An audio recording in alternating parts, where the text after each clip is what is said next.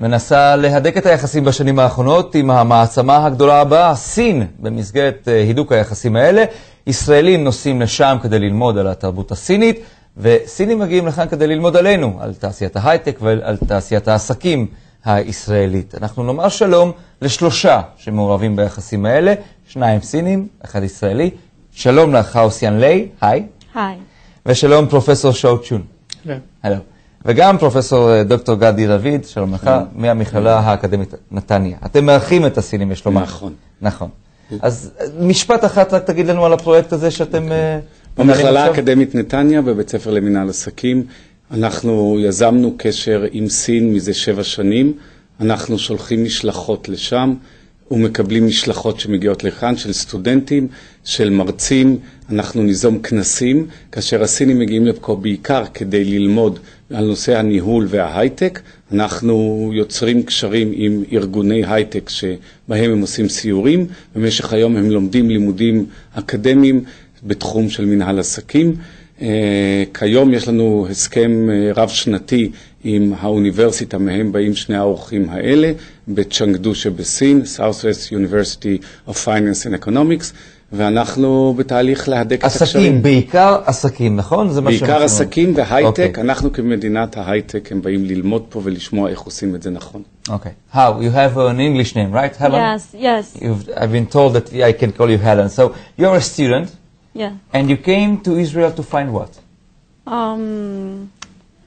I think all of our students in our MBA program are here to find a spirit of entrepreneurship, how to, start up our own business, or at least to be a good manager in the after our graduation.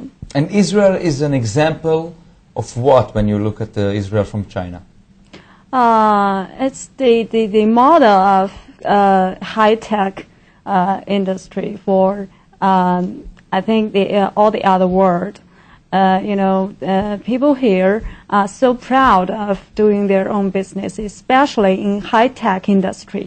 Mm-hmm. Yes. Okay, Professor Chin, sometimes we Israelis say about ourselves that we are not so professionals. Everything is happening because it's happening. We are lucky. And you come here to study the Israeli way of doing business. What's so different? As you know, that China has been the important trading partners for Israel. We are the bilateral trader. Last year has reached 10 billions. Why we chose Israel to arrange the study tours for MBAs? We think Israel's experience in the innovation and high technology industries may be very useful for Chinese economies. And we take the students to here, and we want to know what happened in here, and what's the thinking of the Israeli people, and what's the way Israeli people they doing business, and I think all of these things maybe can provide an opportunity both the students from China and also the business world. So how do you find the Israelis? How do you find the Israeli culture? We've been in several cities like Tel Aviv, Haifa, Jerusalem, and we even been to the Dead Sea. Everything is so amazing to us, especially when we stand right in front of Jerusalem. All the buildings are some kind of white and pure white. And how are the people? Yeah, people here are very nice, and they know what they're doing every day. And when the tour guide told us all the history of Jewish people, and we finally understand there's no lucky in the world. You Jewish people, and when you people build up the country, all these people get together from all over the world, and with their skills, with their knowledge. And for thousands of years, you would never give up your belief.